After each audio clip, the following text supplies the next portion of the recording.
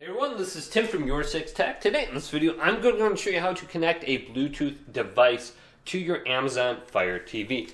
Now, the first thing we want to do is go on over to Settings, and then go on down, and go over to Controllers and Bluetooth Devices. Now, select Game Controllers or the remotes, depending on what they are. Otherwise, you can go on over to Other Bluetooth Devices.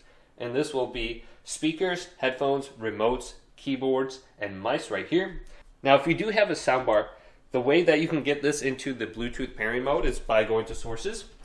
So you can see my soundbar is on auxiliary. And what I want to do is switch this on over to the BT source.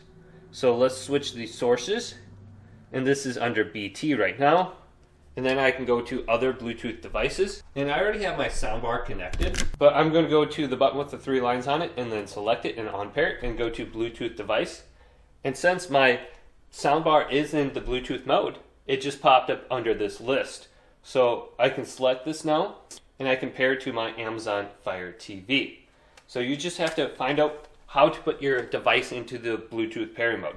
Like this Fire TV remote or the Fire Stick remote, hold down the home button, and this will put it into the Bluetooth pairing mode.